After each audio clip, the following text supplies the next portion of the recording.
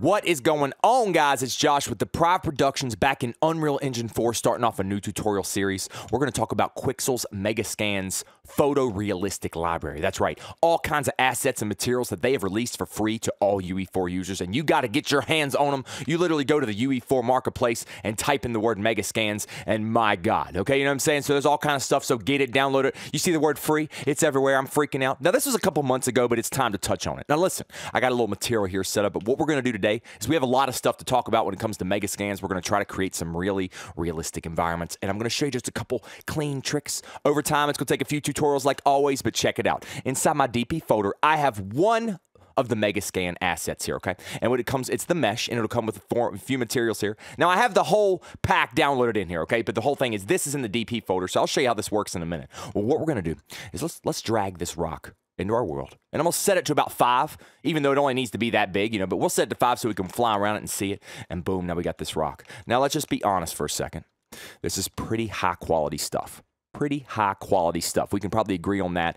Very detailed 8K textures. You can see these over here, 8K textures. And I mean, it is not playing around. Very, very photorealistic. Now, what I'm going to do is I'm going to make sure it's dragged up to meeting the ground perfectly. Pretty good. That will go down a little bit. You see that seam, that line there? I don't like that. And we're going to talk about that.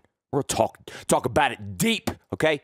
So what we're going to do, we're going to double-click on the material that's applied to it. Now, if you pay any attention, it says, well, you can't see it, but it's a material instance. So it's going to open up like this, and you're going to have all your different things you can do, because what they've created is a master material. Okay, now we're not going to do that today, but I want you to take a look at what they've done. We're going to talk about it soon. If you go to the parent and double click, it'll actually open the material they've created. And this is what they've done. So their texture and everything are all parameters, so you can change them on the fly. So they have everything set up here. Their albedo, which is your, you know, your base color or whatever, the metallic, blah, blah, blah, blah. So eventually I'll explain exactly how this is going on. But for now, to keep things simple, I want to show you how you can build the same material almost exactly like it, super easy.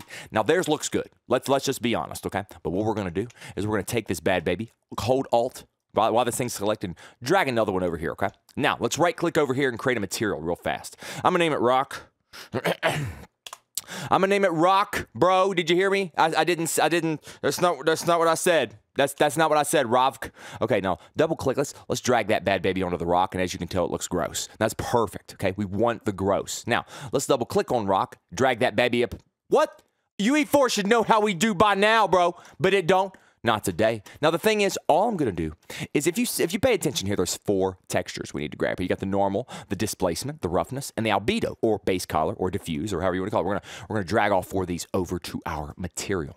And I got my ball. Okay, you know I love them. Now, the thing is, we're going to drag all these around here. We got the base color. We need, this one is the displacement. I'm actually not going to use the displacement today because I want to delete it. We just have our 3 here. I'm going to put the roughness in the middle. Now, here's what we're going to do.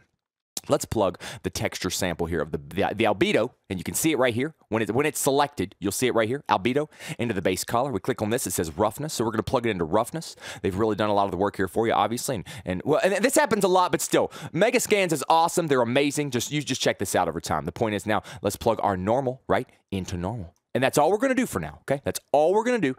And I'm going to save it, and we're going to go back out to our material, and we're going to compare what we've created just now simply to the big master material that they've created, okay? Now, as you can tell, there's theirs, and here's ours, and my God, it's almost the exact same thing. Now, if you dig deep, and I'm talking deep, we haven't set up, you know, we probably need to set the metallic parameter. We probably need to set up the tessellation a little bit, you know, but my God, guys, I mean, this is a pretty freaking good start. Let's give it up one time for Quixel, making everything freaking insanely good looking. You know what I'm talking about? My God, 8K photo scan, textures and stuff I don't got a camera to do, okay? I don't have that camera.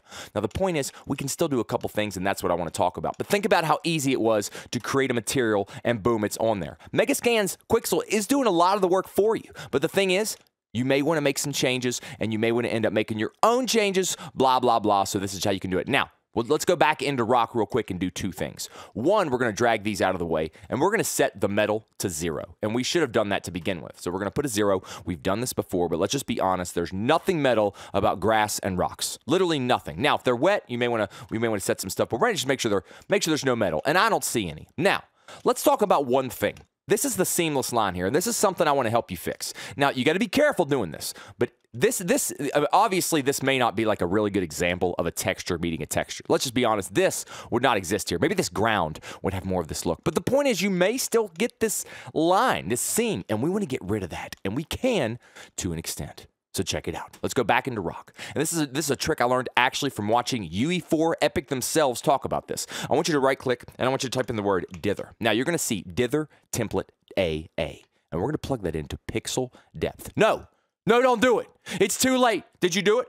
Did you do it already? Don't do it. You got to plug it into a multiply first. If you did it, I'm sorry.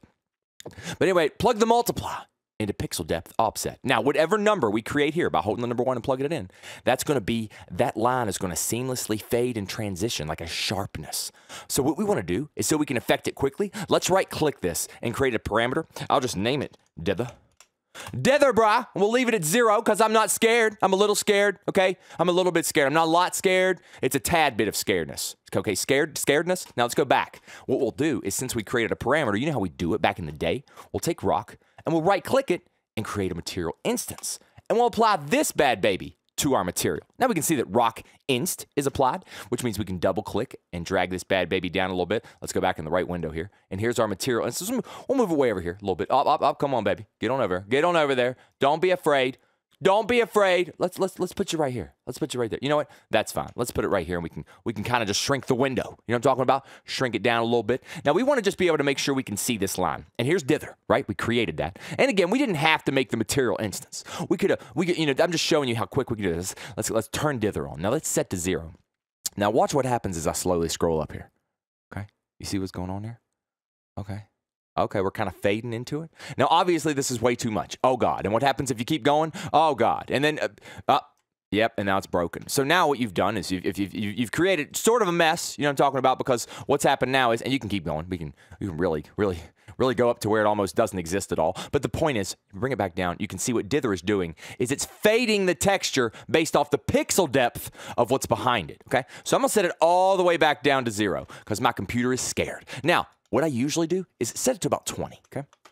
Now you can see it's kind of fading a little bit of the mesh too up there. But you can see the seamless, we've gotten rid of that seam to an extent. Now let's play with it, okay? We got the original here, right? And we have this one. Let's set it, here's my number, I'm not gonna lie. I set it to 3, okay?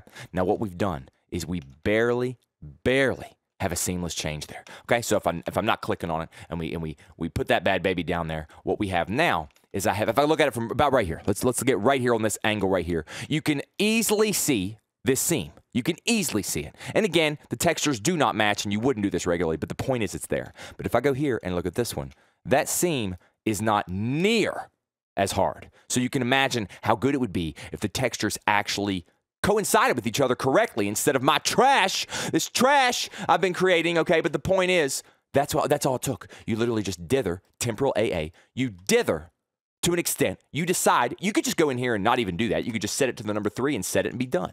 But you can imagine how easy or helpful this would be when you have some issues with things having a really hard seam. And again, we can go back into it and just sit here and scroll it up until we're happy. If you want a little bit more on another object, a little bit more. But again, be careful, because I'll know. You just start destroying your object. You got to be very, very, very, very careful with it. And again, guys, one more thing I just want to say. We will eventually, if you open up the old one, opened up theirs there, and I opened up their parent, which is the master material, we're going to go over exactly how to create this, just in case you want to keep it super simple and we understand what's going on. Because what they've created here is an incredible, powerful material instance that literally every texture can be taken in and out, and you can change the tiling and everything. There's a lot going on, and we are going to discuss it. So, guys, I just wanted to show you that you could easily, quickly, if you're in a hurry, if you have a different way to do things, or just, kind of, I don't want to say cheap way, but this actually, just plugging these 3 textures in, setting our metallic to 0 just for this material, and then setting up a little dither for our own personal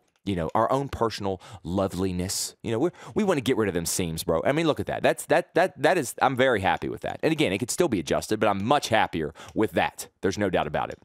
But the point is, with those 3 textures, and just a tad bit of work, we have the material set for this bad baby, and it's ready to go. So there's still nothing wrong with just throwing your 3, 1, 2, and 3, and even displacement if it's necessary, but 1, 2, and 3 textures in the material, and boom, you got a solid-looking Quixel Megascan, photorealistic assets material with textures. There's a bunch of words there. I'm not sure if it was necessary. But I love you guys. I miss you. Please subscribe to the YouTube channel, DepriveD Productions. I hope this was helpful at all. I know it's extremely simple, but we got a lot to learn. So now that you understand what we're talking about, we'll dive deep into it next tutorial. Megascans, get some of that free stuff. It's a lot of space. It's a lot of gigs. You know what I'm saying? It's not going to be 1 or 2 gigs. It's going to be 20 per pack. You know what I'm saying? You're looking at hundreds and hundreds of gigs of stuff, thousands and thousands of assets. We're going to talk about adding the plugin up here, the Megascans plugin, bridge, and all that great stuff, and it's going to show you how easy it is to use their stuff. But this does take a pretty powerful PC unit as well, guys. So just letting you know, this is some higher end stuff, okay? I don't even know how far I'll get with it, okay? So thanks for watching. I appreciate you. We're about to dive into a new tutorial series. I know I'm just kind of, you know, dipping my toe in the water here. We just got a lot to learn, but I wanted to break it down simply for you really quick. A lot to learn. Please check out these Megascans, man. They're free. They're yours. If you are a UE4 user, these are yours. So please hit up DepriveD Productions YouTube channel. Hit up DepriveD Productions on Facebook. Hit up DepriveD on SoundCloud and Bandcamp. Check us out. Love us. We love you. Miss you. See you next time. Peace.